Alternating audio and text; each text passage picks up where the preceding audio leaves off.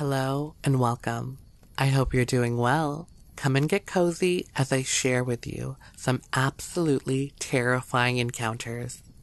I post new videos every day, so be sure to hit that subscribe button and the notification bell, and you'll be notified when new daily content arrives on my channel. Alright, let's get right into it. In Richmond County, in Georgia, the sighting was in the U.S. Army Signal School Fort Gordon Small Arms Impact Area. This was in a ravine where a spring-fed rill forms the headwaters of South Prong Creek. It is the center branch of three which form the creek. While preparing to check inside the brush that ringed the stream inlet area, a large man or ape creature 10 to 10 foot 6 inches tall, estimated weight at 1,100 pounds, approached me with an unhurried pace at a distance of approximately 20 feet. The body, except for the face and palms of the hand, were covered with neat, short, 1-inch dark brown to black hair, flecked with gray. The attitude was not especially threatening. It was more like a positive defensive move. The face was rather gorilla-like, with dark skin and dark, deep-set eyes. The head sloped backward and was Neanderthal-shaped. It had no eyebrows, prominent lips but not protruding, and a jutting square chin. No ears or teeth were seen. It had prominent nostrils on a slight nose, not flat like a gorilla, and an aged look to the face. The body was all big bone muscle, no body fat, and had thick arms and legs. It made no vocal sounds, and I did not notice any odor. I backed out of the ring of brush and walked quickly back to my truck. It did not pursue me.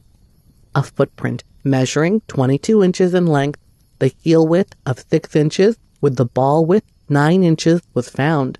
The toes went on an angle, but were evenly straight in line.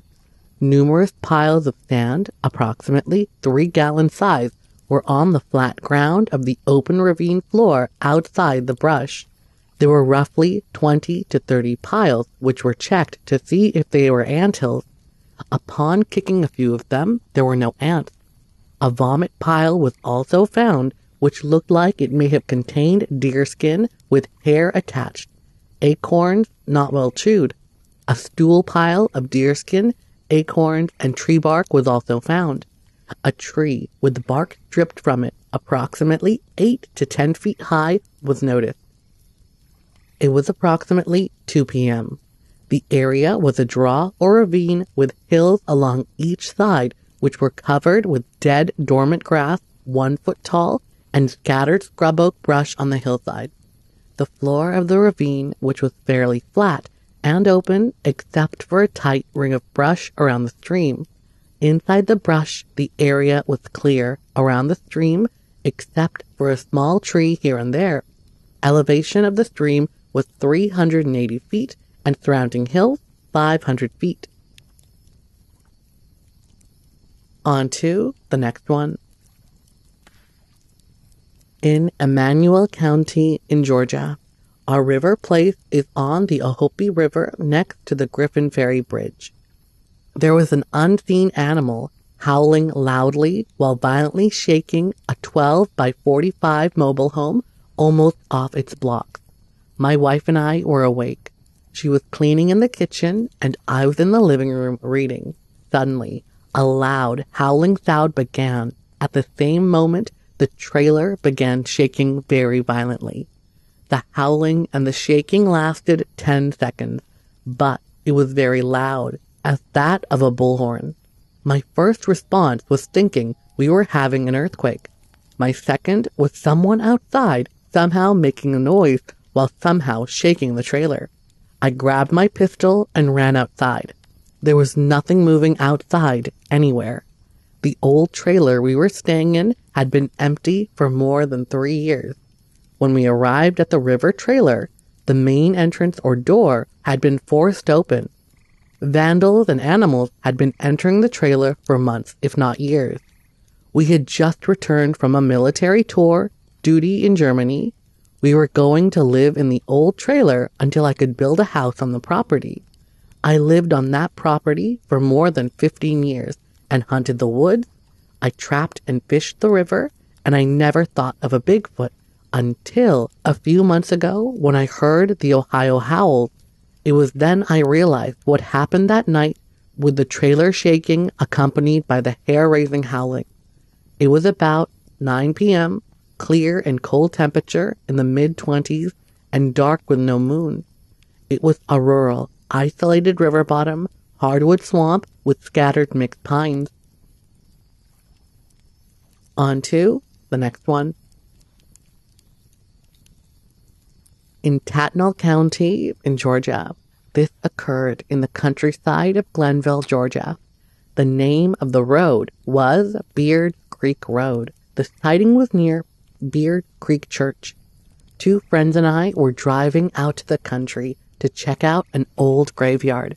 Near the old graveyard, there's a new church and an even larger, newer graveyard. It was late at night, probably around 10 or 11 p.m. We were heading down a dirt road to go to the old graveyard. Around the new church, there was a big street light.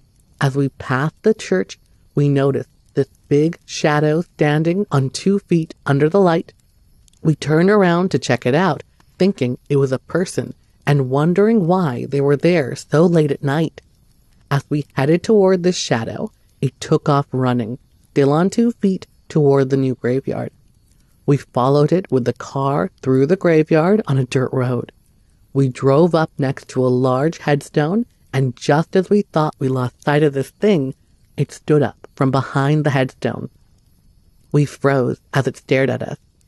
It was very tall, about 7 or 8 feet, and had long brown hair that covered its entire body. Its eyes looked red, I guess from the glare of the headlight. It only stood there for a few short seconds and then turned and ran off into the woods. Needless to say, after seeing it, we did not try to continue to follow it. We were just teenagers, having a few beers that night, so we never told anyone about this.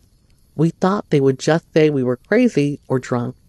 I did, however, hear other stories about other sightings of something like this in the area.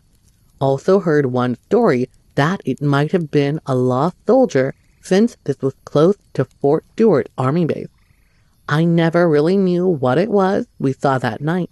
I didn't want to go back and find out. We were driving to see the old graveyard and church because there were rumors of ghosts out there. We did drink a beer on the way out there, but we were not drunk. We still had our senses working properly. It was around 10 or 11 p.m. The church was built on an old country road. It was in a wooded area. There were swamps and a lot of farmland out there. It is close to an army base called Fort Stewart. On to the next one. In Dodge County in Georgia, we have 80 acres and a swamp on the backside near Cochrane. My father-in-law hit and killed a creature 30 years ago in his car. He called DR and they took it away. He has never heard anything back from it. The creature was 6 to 7 feet tall, covered in hair, walking on 2 legs like a man. This is the interesting thing. It didn't have a snout like a bear or fangs. 30 people gathered around to see it. I have seen Bigfoot on our property, heard wood knock so loud it scared me to death, terrible smells I can't explain, and have seen footprints in fields. There were also small monkey-like creatures in the trees. We have 80 acres. 30 people saw the dead creature. It was near Swamp Bridge Creek and Gum Swamp. On to the next one. Two friends and I were backpacking in the summer. We were going to hike the Gallatin Divide that summer in Gallatin County, Montana. This was our 3rd weekend, and it being a Sunday, we were hiking out to our car, which was parked at the Portal Creek access. It was getting late in the day, and it looked like some weather was rolling in. We were coming down the west side of Windy Path, so we decided to double time it so we weren't exposed in the weather. We didn't make it to the tree line before the storm hit us. The wind was howling, and a nasty mix of rain and hail came down on us. When we were well enough below the tree line, we decided to sit out the storm by this rock outcropping. Wind whipping through the hills, especially in a rocky area like this, has a very distinct sound. It seemed like there was something else in that howl, something that didn't quite sound like it was part of the wind. No one commented on it, but I could tell by how Dan and Kevin were looking around that they heard it too. After about 45 minutes, the wind died a bit and only a slight drizzle was falling. We started hiking back down. The clouds were clearing and it looked like we were gonna get a good view of the sun setting over the Spanish Peaks. We were coming through this clearing that had been cut maybe 10 years ago. The sun was almost out of sight when we heard some thrashing across the clearing. It could have been almost anything, but since we were in bear country, Kevin took out his .357. Not enough to stop a determined grizzly, but it was better than nothing. We proceeded slowly across the clearing. It was maybe 100 yards towards the older tree line with a lot of scrub and young pines in between. I was looking up for circling carrion when I heard this howl. It sounded like what I had heard earlier, but now the wind wasn't behind it. It sent a chill up my spine. Dan, who was behind me, yelled something to the effect of, "Holy bleep," and pointed off to our right. Something massive and dark and clearly running on two legs ran through the brush about 60 yards away and disappeared into the forest. I don't think any of us moved or spoke for about 5 minutes until we heard the howl yell again, this time pretty far off in the opposite direction than we were heading. We got out of there in a hurry. We didn't tell too many people about this when we got back to town. We did return back to Portal Creek Access the next week to start our hike again, and I've been back to that area several times since hunting or just out of curiosity, and I've never heard or seen anything unusual. It was late in the day, and it looked like some weather was rolling in. The wind was howling, and a nasty mix of rain, hail, and wind was whipping through the hills. After about 45 minutes, the wind died a bit, and only a slight drizzle was falling. The clouds were clearing. It was about 75 feet below Windy Path, a rocky pine forest as far as I know. Somewhat above the 45th parallel, I've read about sightings in Anaconda and Pintler region, as well as the Helena area.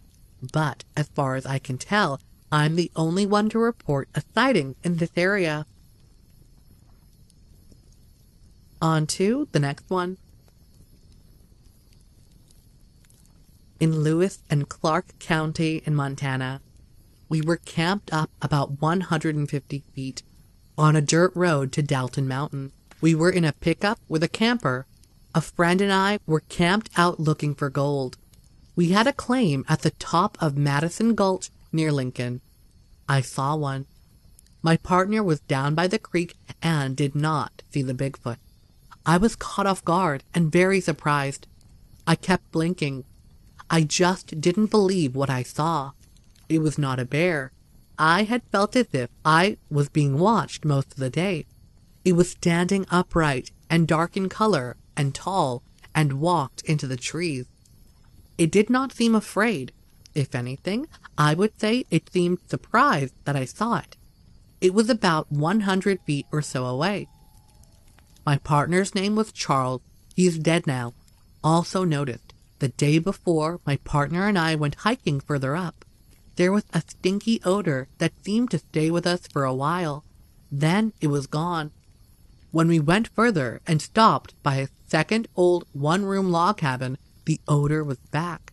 I thought it might be a bear, but we couldn't see anything as we started back. As we started back, the smell stopped. It was a bright sunny day between 3 and 4 p.m. On to the next one. In the Sand Basin area in Granite County in Montana, we were in a hunting camp and something spooked the horses late at night. This is not uncommon here, but something was different. Something came running through camp and made the strangest yell I've ever heard. We thought it was probably a bear or what have you, but the next morning we found some tracks that appeared to be man-shaped but larger. We all wondered if it could be what we thought, but needed the meat we were after worth. We just kind of left it at that and used it to scare visiting relatives. We had finished dinner and had been in bed for about half an hour or so when it happened. The terrain is high mountain meadow with lots of fresh runoff creeks, etc. It is swampy in spots, but good wooded cover close by. That is why we hunt here. It is really secluded. On to the next one. On the southern side of US 90 on the Livingston side of the Bozeman Hill, near Livingston, Bozeman in Park County, Montana. I was driving east on Highway 90 between Livingston and Bozeman, Montana. It was about 7:30 a.m.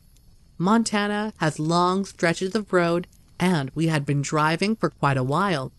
I happened to glance up at the right of the road and couldn't believe what I saw. A very large reddish-brown animal was walking upright about 125 yards from the side of the road. It was very large. I don't know exactly how big or how much it could have weighed, but I do know the hands of the animal hung to about the top of the fence post it was walking next to. Those posts are about 3 to 4 feet of exposed posts. There were 2 of us who saw the creature walking.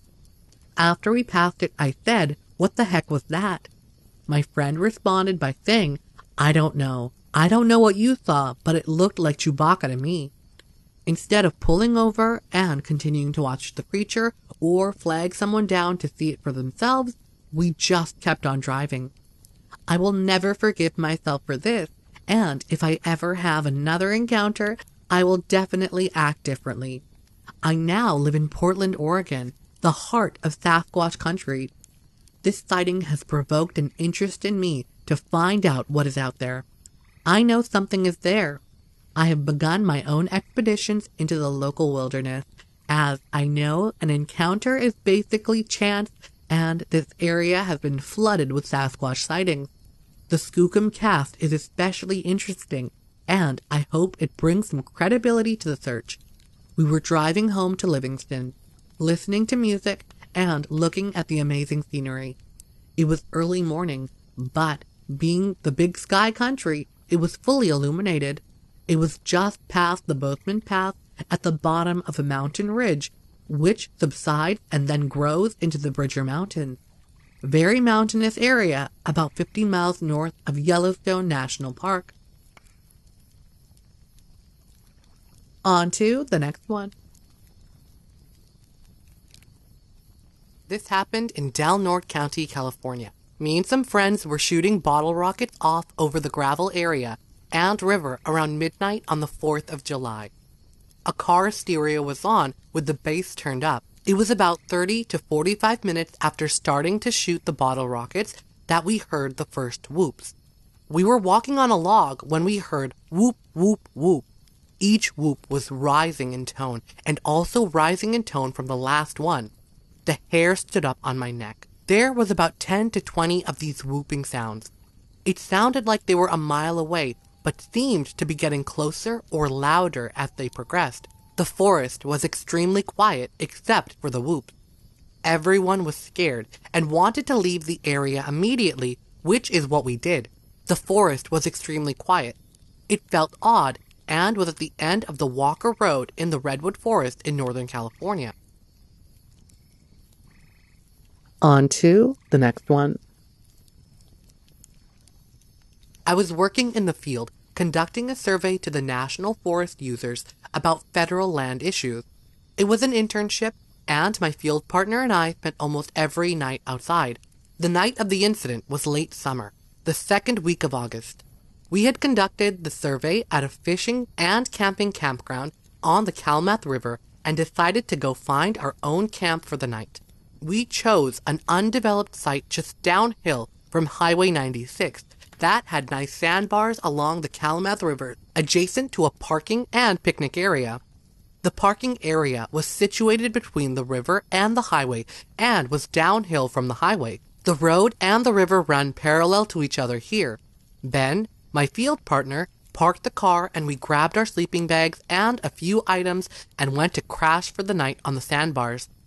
Late that night, probably around midnight, we woke to a large creature walking, actually limping like a step drag of foot along the hillside below the road and above the river and us. It sounded like Igor, but was definitely a two-legged creature. We thought it was a person limping along the slope that was covered in about 12 inches of oak leaf dust, and the drag of the second, possibly injured foot was loud through these leaves. Ben asked me if I could hear it or if I was awake. I said yes. I jumped out of my sleeping bag and grabbed a light and a knife. I shined the light up the hill but could see nothing, and the movement on the hill stopped when I shined the light. I sat in my bag, firmly grasping the knife with the light off. It continued to walk along the hillside, coming closer to us. Suddenly, it reached a point on the hill directly above us and let out a gnarling guttural yelp. Not a scream, but a cry for help. Over and over again, this gnarled, inward drone was very loud and continuous. Honestly, Ben and I could see nothing and just sat there frozen, waiting. We must have sat there waiting for over an hour, and the creature did the same. It was about 30 feet up the hill from us. Again, in honesty, Ben and I were not scared, and somehow we both fell asleep. I think I relaxed finally and just waited, and somehow fell asleep. I awoke some 20 minutes later to a huge splash in the river directly below the sandbar we were sleeping on. Across the river the next day, we could see nothing. No tracks in the sand, no tracks in the leaves, no nothing. We both agreed that it was not a bear, not a cougar, not even a human.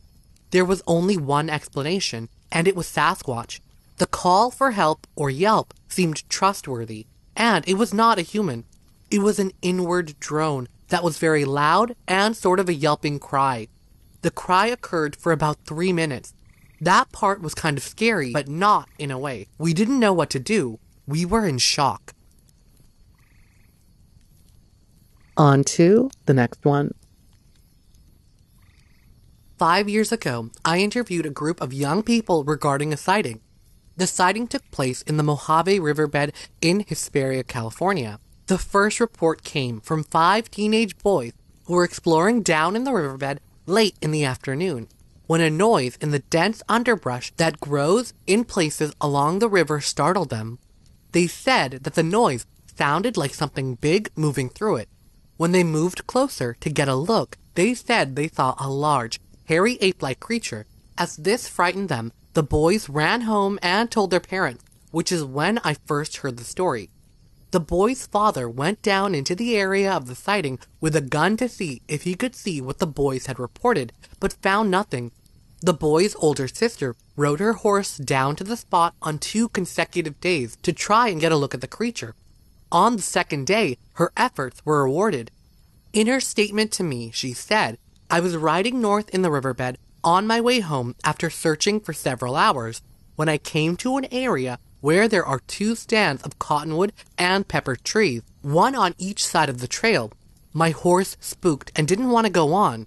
I looked around, and to my right I saw a tall, hairy thing standing there looking at me. It looked at me for about a minute. Then I turned my horse and ran her in the opposite direction and took another trail home. I investigated the area, and though I wasn't able to see the Bigfoot itself, I did find what seemed to be a nest of sorts where the animal had been bedding down. I also found footprints that measured 20 inches by 11 inches. These prints were in very soft, deep river sand, so I'm sure the size is out of proportion, but maybe this will help in determining the animal's size. When I asked the young woman about the color, she said it was a dark brown or black. On to the next one. At that time in my life, I was the co-leader of a boys' club in my community. There were quite a few young men whose father had flown the coop or whose mothers had them out of wedlock in our surrounding area. And we were providing a venue for young men to get together with some big brother or fatherly figures in their lives. The boys were very much appreciative of what we were doing, and on many occasions we planned some type of outing for the day, which on this particular day happened to be running around the swamp in some John boats. There was hardly a house in the area at the time that didn't have, at the very least, one of these little tin boats, and we had brought 4 of them with the boys via pickup trucks and vans down by the swamp to launch. We had one 12-footer and 3 14-foot boats at our disposal, all of which were fairly lightweight, being made of aluminum, and they were easily slid in and out of the pickup truck's beds. Upon arriving at the launch site, I and 2 other young men, with the assistance of the boys, slid the boat into the water in preparation for the day's activities. Now, just to set the stage for you, this place was on the extreme edge of what you would call rural. Most of the houses in the area would be called shacks by the majority of Americans, with very few inhabitants living in the surrounding area. Simply put, it meant that if you got in trouble around these parts, you were indeed in trouble, with no help available. We weren't going far, and the boats were equipped with electric motors and car batteries, with oars as a backup if we needed them. Our plan was to do an exploratory stint for a few hours to check out some of the critters in the swamp. And believe me, there are more than a few critters in there. Some of them could do you in if you're not careful. For the first 45 minutes or so, the young men were a little rambunctious, but then things started to calm down a bit. We were slowly meandering around, pointing out a variety of birds and things, with the men and boys in the boat discussing what we were seeing, when we decided to take a slight detour into the trees and more flooded areas of the swamp. We were negotiating the trees and passages through the flooded woods when one of the boys said, "Mr. LaRue, what is that over there?" There are many things in here which swim in the water, including alligators, but this was no alligator as far as I was concerned. We were all well focused on it, and to me it appeared to be a head and shoulders moving through the water, but of what I had no idea. I had seen everything that the swamp had to offer as far as aquatic creatures went, but I had never seen anything the like of what we were looking at. I was thinking for a moment that it was the head and shoulders of a very large deer perhaps, but that was just a passing thought. I say this because it really didn't remind me of anything, but my mind couldn't accept what I was seeing. It seemed to be the upper body of something enormous that was actually walking in the water up to its shoulder. We could see no hands or arms. If they were there, they were submerged, as whatever this was seemed to be walking up to its neck in the water. The more I focused on it, the more I was convinced it was an enormous pair of shoulder muscles tapered up to about ear level on a head that we were seeing. No sooner had that thought registered than did the notion of this thing being the Honey Island swamp monster come into my mind. Everything that I've just told you took place in maybe 30 or 40 seconds, when suddenly this thing was coming out of the water as it was entering a shallower area, heading into the cypress. Within about 10 seconds, it had taken possibly 3 strides and was fully exposed, walking away into the trees. Everyone was dead silent as we watched this massive monster walk away. Turning its head slightly, it looked our way without missing a step, and then, quite literally, it disappeared into the trees and hanging moss. I saw it come in and out of view maybe 4 or 5 times as it did so, and it was gone. Our jaws were agape as we looked at each other and then back in the direction it had walked out of view. And then we began to talk. All who had heard of the monster were in full agreement that this was what we had just seen. And as for those in the group who hadn't, well, they were now believers as the rest of us were. At the moment when we had first seen it, the group was exceptionally quiet, and with electric motors humming along, we were actually moving at a pretty good clip through the calm waters. We had obviously caught this thing unaware as it was navigating a deep furrow to get where it was going. I don't believe it would have trapped itself in deep water had it seen us beforehand. When it emerged from the water, it was covered in soaking wet long hair that clung to the form of its huge, muscle-bound body. The monster was all of 7 feet tall and was able to cover ground very quickly and quietly as it slipped into the trees and out of sight. On to the next one. In recent decades, Oklahoma has emerged as a hotbed of alleged Bigfoot activity. The lion's share of accounts emanate from the heavily forested eastern section, particularly the Wichita Mountains. However, there is a widely discussed controversy surrounding a video that was supposedly filmed in the Plains region about 35 miles west of Oklahoma City in 2002.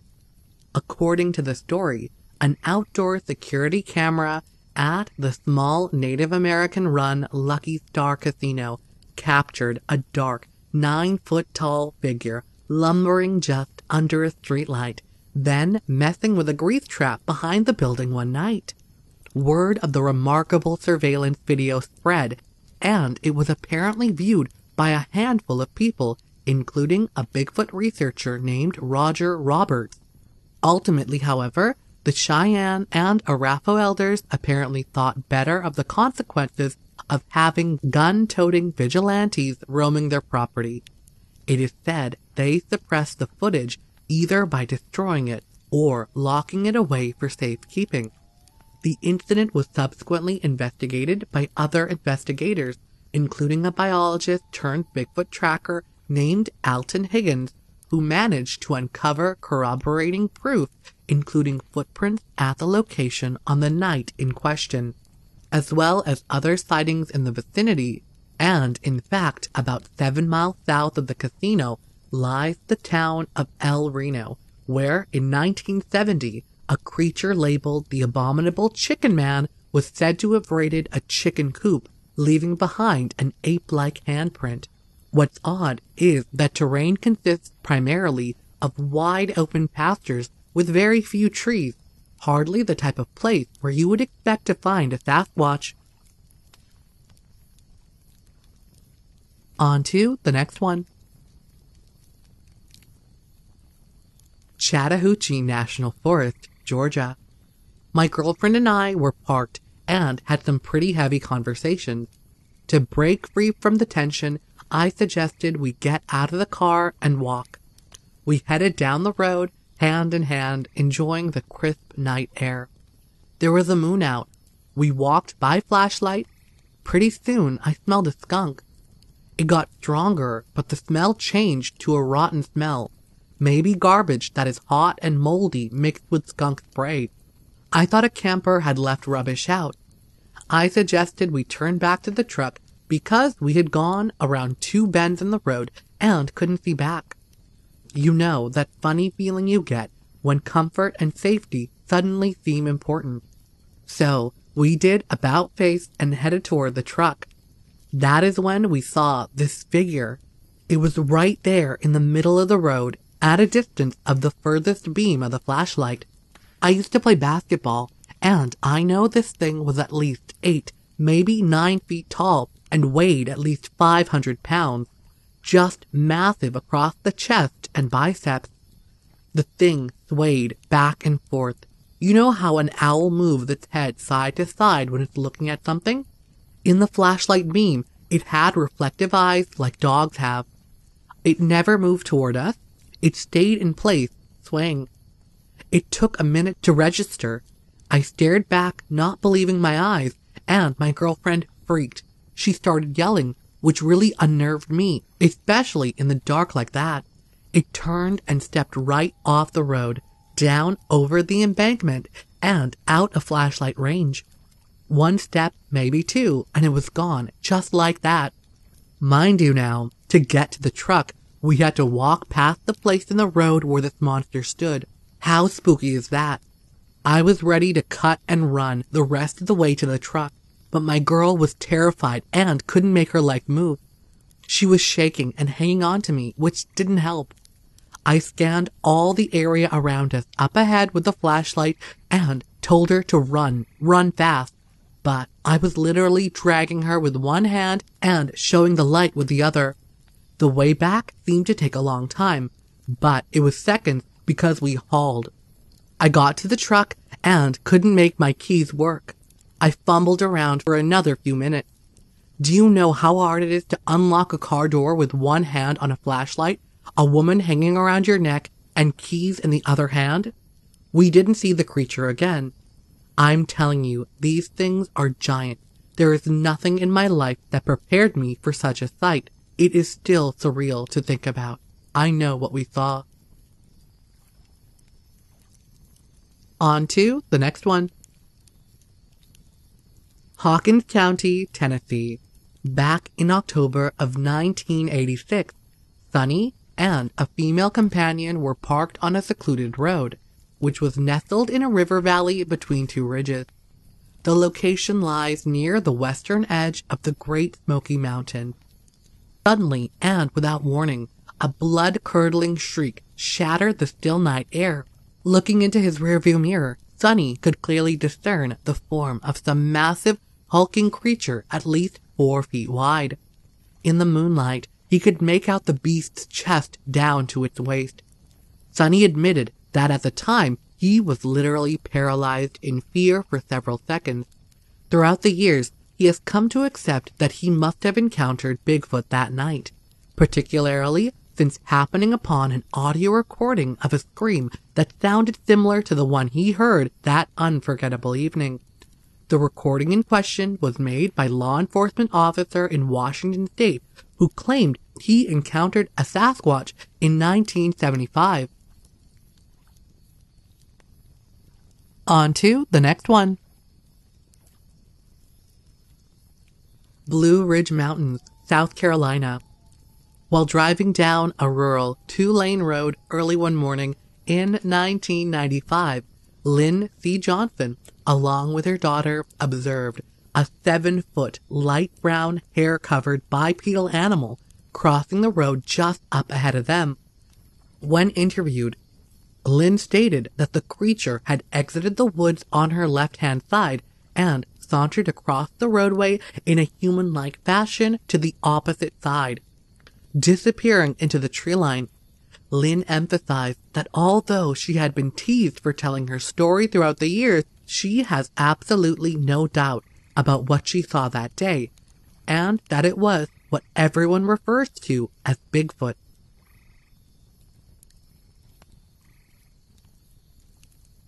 On to the next one.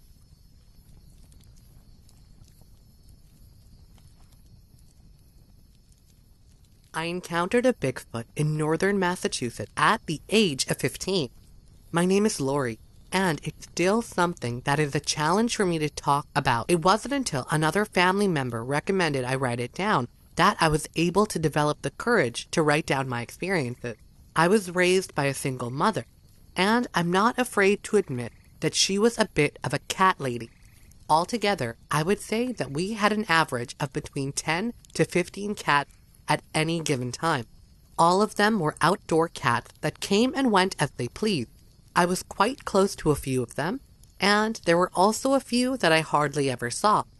If you've ever owned a lot of cats at once, chances are you know what I'm talking about.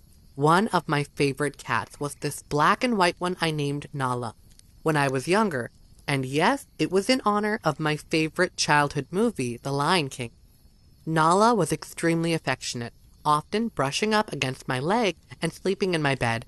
She didn't sleep in my bed every single night, but it was rare for her to go more than 2 or 3 nights without doing so. After Nala had been gone something like 4 nights without coming to sleep in my bed, I asked my mom if she had seen her anywhere. Mother also thought it was weird. Nala wasn't old at the time, so it made it seem all the more strange. We had a garden in our backyard that wasn't very uncommon for the cats to hang out in. So I had been looking in there every hour or so once I realized she was missing. but no luck. It was probably about a week later that Mother called the police because she said she saw a homeless man through the window late in the evening. When I asked her what he looked like, she explained that he was very tall and had long black hair and a long black beard. She said that since it was dark, she had trouble seeing much more than that.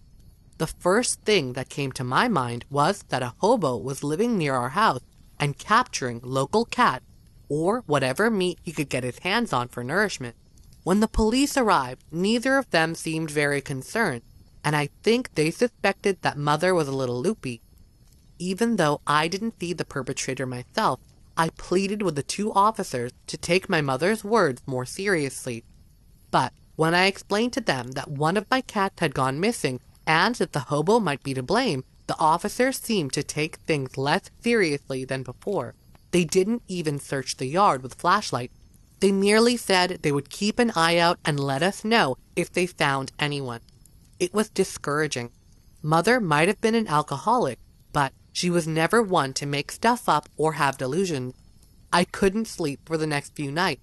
I laid in a chair near the window so that I could potentially see the hobo camping near our yard and call the police back over to arrest him when he fell asleep and least expected it. I never saw anything. So I started sleeping in my bed again and just started trying to move on with my life. I would have good days and bad days. The fact was that I really, truly loved that cat. Nala was my favorite. One of our other cats just had a litter of kittens, probably around a month later. They had grown old enough to walk, so I had them out on the back porch getting some sun while playing inside a cardboard box.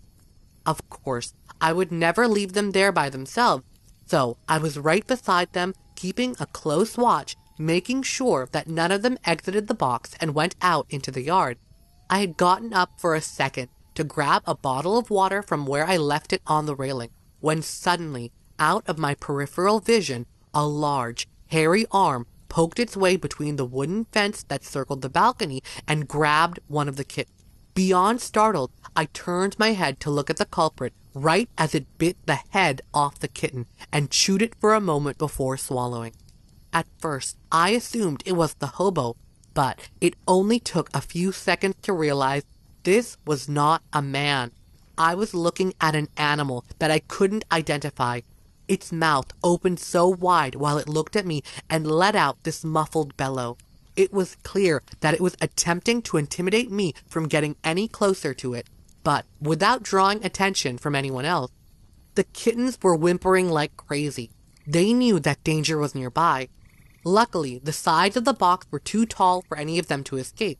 I was about to scream for help, but I quickly remembered that Mother was out of the house. I quickly looked around for something that I could use to defend myself if it were to attack me.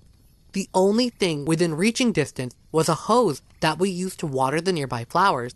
The water was still turned on from watering the plant, luckily, so I grabbed it and aimed it at the Bigfoot.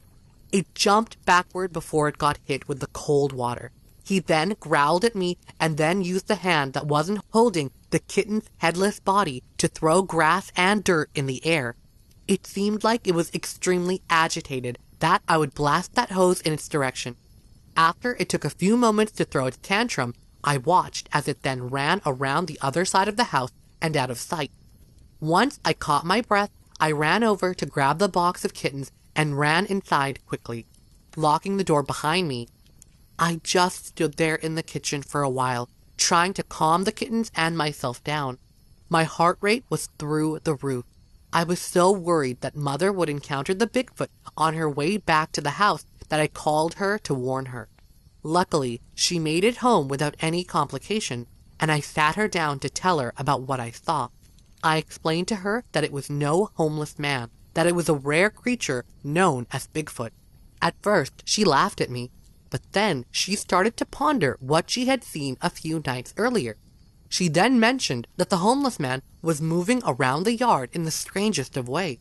She said that she saw him crawling at one point. She said that it would make some sense given the size of the individual that she saw through the window. She still couldn't seem to believe it 100%, and how could I expect her to? What I had just experienced was a conundrum right out of a scary movie. It gave me a lot of respect for what so many people must go through on a daily basis, and nobody believes them. Regardless, my mother helped me gather all of our cats over the next few days, and we kept them in the basement until we could decide how to handle this complication. Fortunately, we had a spacious basement. We weren't able to find all of the cats, sadly, but it did help me feel more at ease to know where most of them were. Mother called the police again, had them come out to our property, and had me try to convince them that I saw an aggressive ape devour one of our kittens. Even though it wasn't the same officers that came out the last time, they still didn't seem to believe either of us that there might be something inhuman near our property. They gave us the same spiel as last time, stating that they would keep an eye out. I respect the police, as I do believe they have a very difficult job, but all of the officers we had dealt with during this frightening time were so disingenuous. I guess you could say we had been dealt a few bad cards. Shortly after the whole incident, we ended up moving in with my grandma, who lived only a few hours away, in a town that's had a lot more going on. We immediately felt safer, and I don't think I will ever live in a wooded location ever again.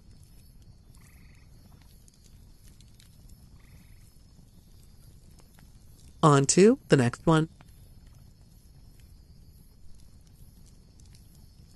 Bigfoot witness Josh Morris received an interesting Bigfoot account from his wife's uncle, who claimed to have come face to face with Bigfoot inside his home in Spencer County, Kentucky.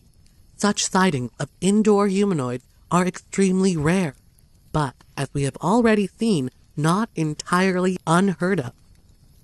They are extremely telling as to the true nature of these creatures claimed by so many experts to be altogether elusive, shy, and retiring, avoiding contact with humans at all costs.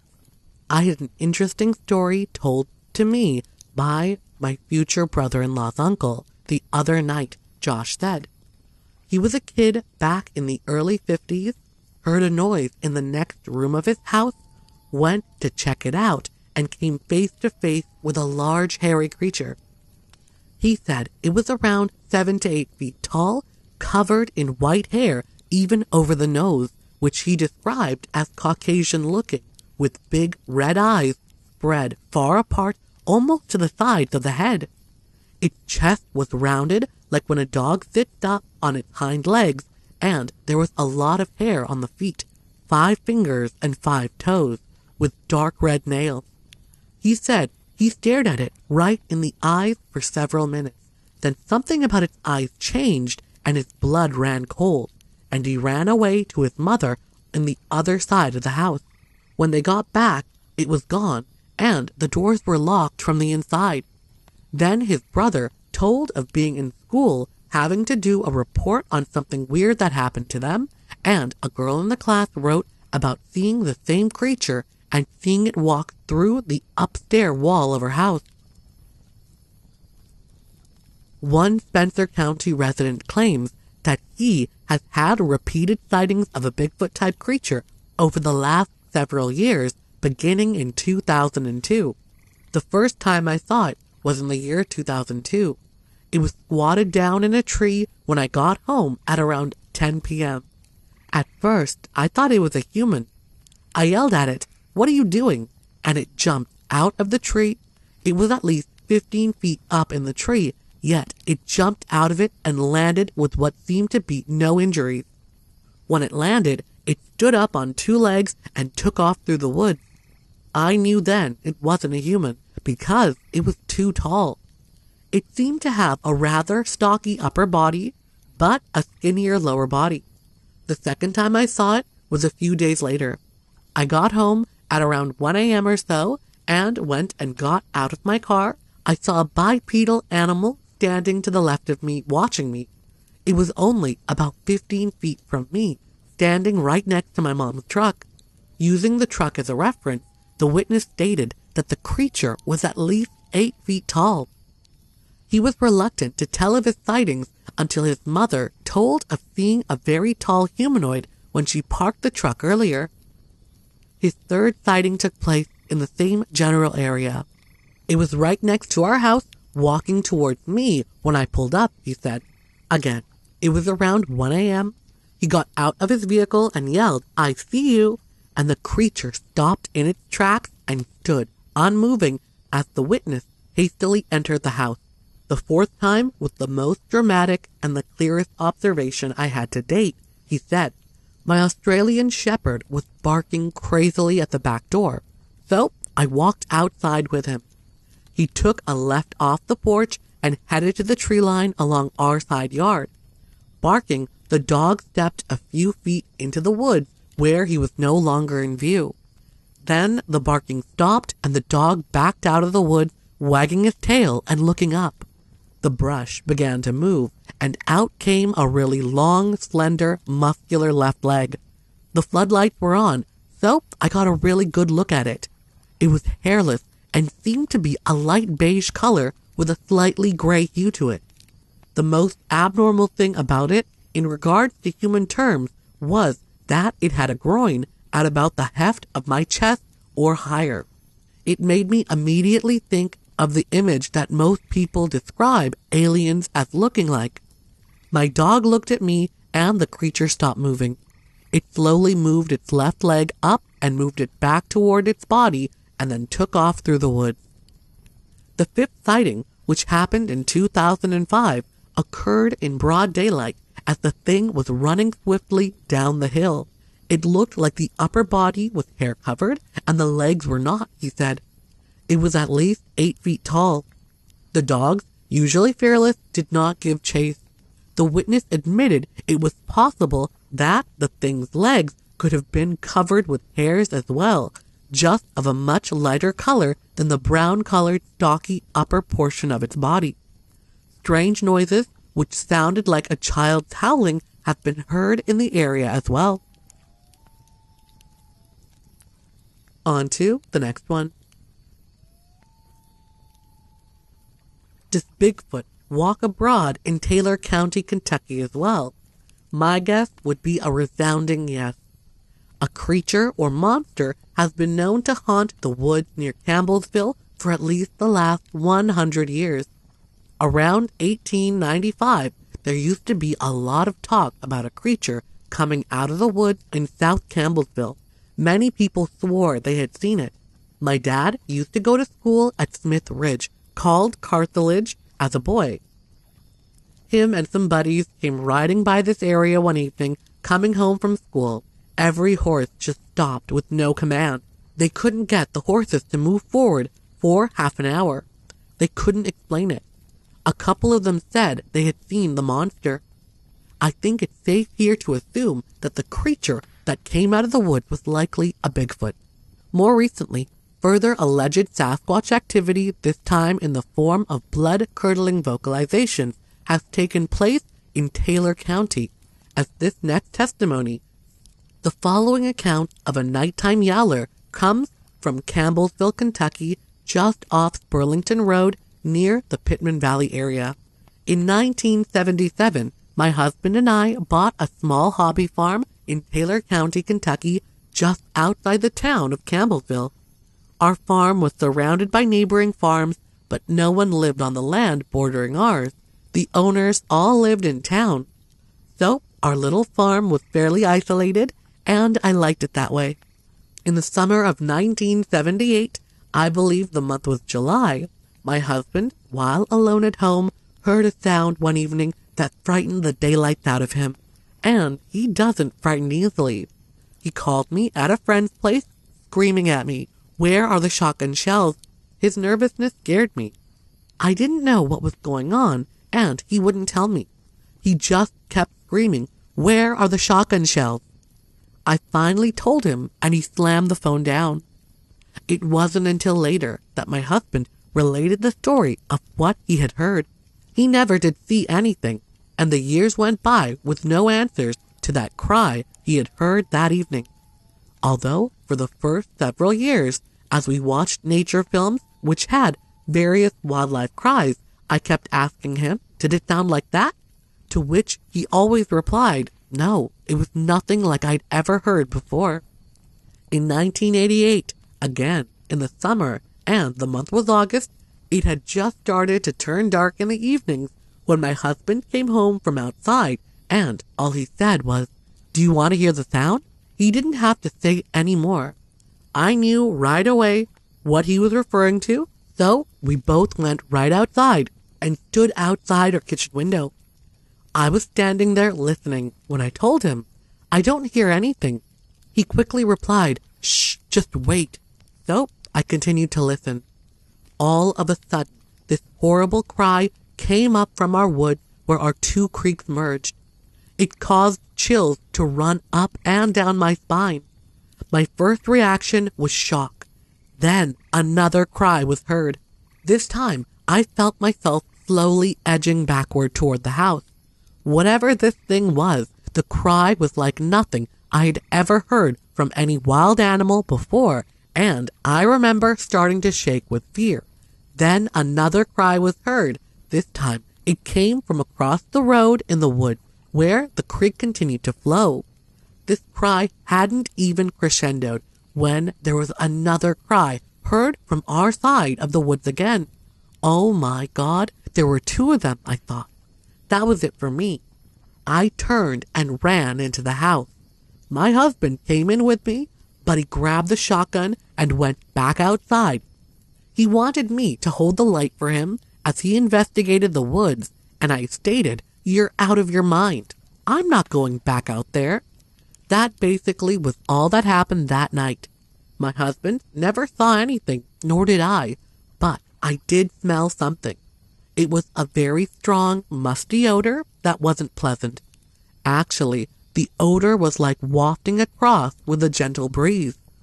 So sometimes it was very light, and sometimes much stronger. I remember wrinkling up my nose when it was strong and thinking, what on earth is that smell? So now, after 10 years, I'd heard the same sound that my husband had heard alone back in 1978. The next day, I did go down to where the two creeks meet and walked along the banks looking for strange prints, but didn't see any. Even though it was broad daylight and a gorgeous sunny day, just being down there gave me the creeps. What had happened the night before had really shook me up, and never again did I enjoy being down there anymore. Just the replay in my mind of those cries was enough to make me jumpy whenever I was close to the woods or the creek area again. The sound of those cries stuck in my mind, and I had a gnawing feeling that I had heard that sound before, but where? I was a video collector back then, and quickly went through all of my video collection to see if anything would jog my memory.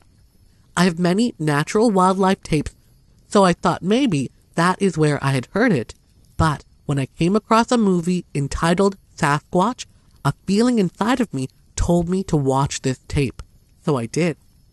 I sat in my living room and watched all the way through that movie until close to the end.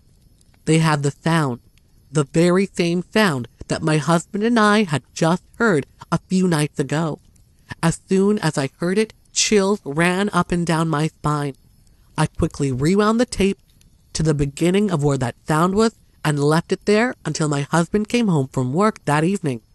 As soon as he came home, I told him I had something I wanted him to watch.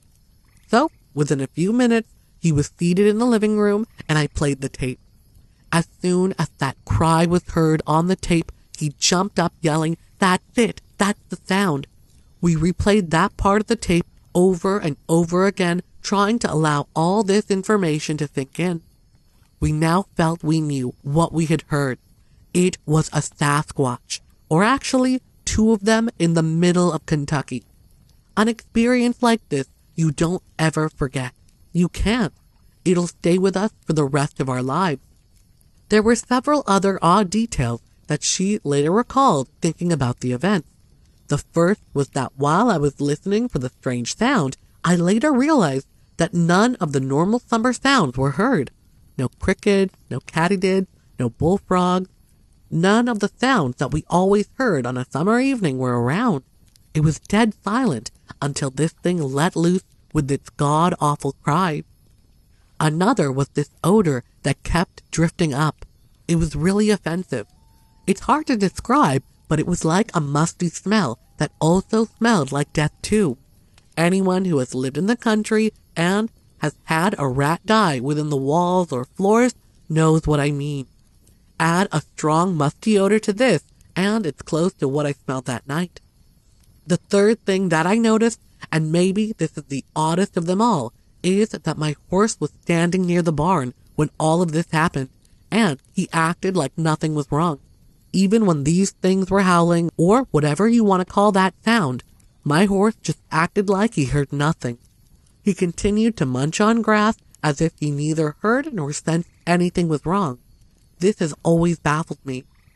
Could it be that the horse could not hear the same sound as the witness and were therefore unaffected by them? The witness also noted that there have been many Black Panther sightings in this area, but feels sure what she and her husband heard that night was definitely not a cat. I hope you enjoyed those encounters, and if you did, be sure to hit that like button, leave a comment, and subscribe.